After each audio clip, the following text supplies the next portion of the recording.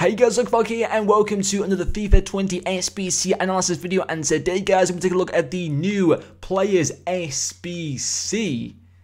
Ogbonna from West Ham. How does a West Ham player find his way into the players section on FIFA 20 Ultimate Team? I am joking to any West Ham fans who are watching this video, but it is a bit of an interesting card to put in here, because usually like a lot of the cards that we do see in the players sections, of course, any cards that are put into players sections are available between now and the end of FIFA, and as you can see, they're all like 90 rated plus cards, like Eden Hazard, Sane, Sergio Ramos. This is no disrespect to Ogbonna, because his card already looks absolutely insane with some of his stats, but it is interesting. Have EA put him here by mistake? Potentially, EA do tend to make a lot of mistakes nowadays. It wouldn't surprise me if this gets moved to the live section and actually is only there for maybe 6 days or something like that. So honestly, it wouldn't surprise me if he would actually end up having a time limit to him. But anyway, this is due to his flashback celebrating his 2017-18 season.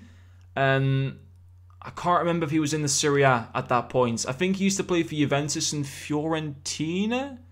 Maybe. Definitely he played for Juve at one point, but I'm guessing this card, I think it was maybe his first season at West Ham. I can't exactly remember, but even so, his card looks insane. I will also be doing a video later on tonight as well, opening hopefully 10 of the 81 rated double plus packs, so hopefully we might have a chance of giving ourselves a 4th birthday card or something like that. But let's get into this Ogbonna card. So 3 sections to complete his SBC. I mean, his card looks absolutely amazing. But first of all, see what you need to put into his SBC. So first of all, you need an 85 rated squad with 1 Italian player, another 85 squad with 1 Premier League player, and finally an 86 squad with a Team of the Week or a Moments card. Not too bad. A Rolection Players pack in return. That was the pack that I did get, that 96 Johan Cruyff in, of course.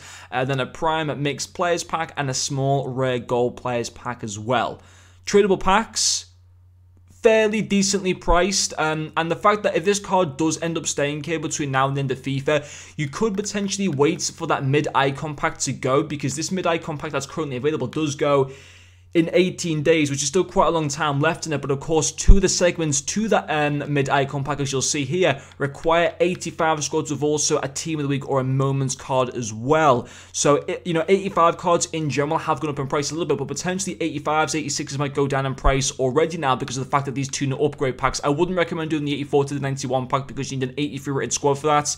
Crazy money to be able to do that pack, but doing these ones I would recommend, and you see my video on that a little bit later on tonight as well, which hopefully will be pretty good. But anyway, let's have a look at the in-game stats for this Ogbonna card. 6'3" in height, that's great for a centre-back. Medium work rate, not the end of the world. It's not, it's obviously not the most ideal. I would prefer, like a medium high would be fantastic, a low high or something, but medium's not too bad, I suppose. 2-star skill moves, 3-star weak foot, doesn't matter for a centre-back. I'm not fussed on that whatsoever. His in-game stats, good card. Very, very good card. I mean, great pace for a centre-back, 93 sprint speed, 7th acceleration. That's fantastic. Shooting stats don't matter. Passing stats are very, very impressive, because passing to a centre-back, we're getting to the stage of FIFA now where centre-backs need to have good passing. Obviously when you buy a centre-back, you look at the 2 main stats. In my opinion, the 2 main stats you would look for are defending and pace. And then after that, I'd say passing is almost on a level part of physicality in terms of now how important it is to a centre-back. Because when you got centre-backs now, you got so many meta centre-backs in the game. You need to get the ball onto them, make the good passes out of the defence, get into the midfield and stuff like that. And the fact that he's got 90 short passing and 88 long passing means that once he's made a tackle, he's got that really good range of passing where you can make 40-yard passes towards your attack, play nice through balls out of the towards your midfield and stuff like that. That's very impressive, his passing stats. That's really, really good to see. Again, his dribbling, 95 reactions and 94 composure. That is fantastic to have on a centre-back. It's just going to feel pretty nice and smooth for a centre-back anyway, without, decent ball control, the nice dribbling as well. He won't feel like that clunky. Obviously, he won't feel like a Lionel Messi or a Raheem Sterling or anything like that, but he's going to feel pretty decent for a centre-back, which is obviously very nice. Defensive stats, class all round. 3 of the stats there in the low 90s. Also, pretty decent defensive awareness and heading accuracy. Physicalities, again, amazing. 6'3" in height with 95 strength. That's going to be very, very good. The only one downside to this card is his 74 stamina. Now, I don't think that should put people off doing this SBC. First of all, if you've got a Premier League team, a full Premier League team, I'd highly consider doing this SBC. Like, seriously, I think a lot of people, if they are running full Premier League teams, need to have a good, long, hard think whether they should be doing it, because I think he's up there. Although he's only 88 rated, which isn't obviously the highest of centre-back ratings currently at this stage of the game, he's got stats that make him, like, put him up there as one of probably the best Premier League centre-backs in the game. Like, honestly, he's got phenomenal stats. And that 74 stamina, whilst it's not ideal, it's not the end of the world. I think, like, using a 70 stamina minimum, like, you know, obviously if he's under 70 stamina, that would be a massive issue. And obviously 74 stamina isn't great, but it's not the end of the world. I wouldn't let that put you off doing this SBC, because his other stats are absolutely amazing. No traits to the card.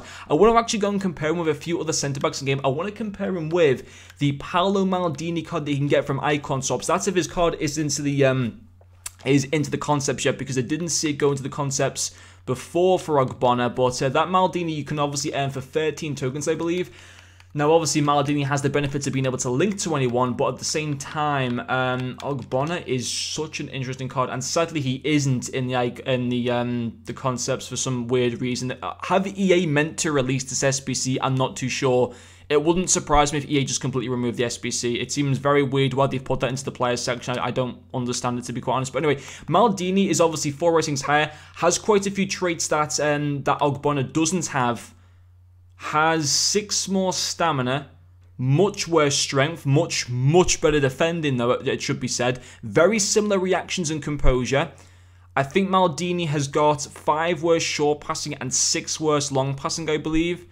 And similar pace. You know what? Ogbonna is not that far behind Maldini. Like, there's not much between them at all. Obviously, Maldini's got much better defending, but Ogbonna's defending is still very, very good. And actually, Ogbonna is much better in physicality areas, certainly in strength and aggression. Very similar in some of the, well, actually, Ogbonna does have much better dribbling than what Maldini does. He's a more quicker centre back and has actually better passing stats. You could arguably make a case to say that that Ogbonna is better than this Maldini card. Now, Maldini does have a better work rate, is slightly less in height though as well. But that's very interesting. Like, this Ogbonna card is pretty much, on the whole, a similar player to that Maldini card. That's very, very interesting. I want to actually have a look at a few other centre-backs though as well from the Premier League once I put this baby Maldini back into the team. Not you.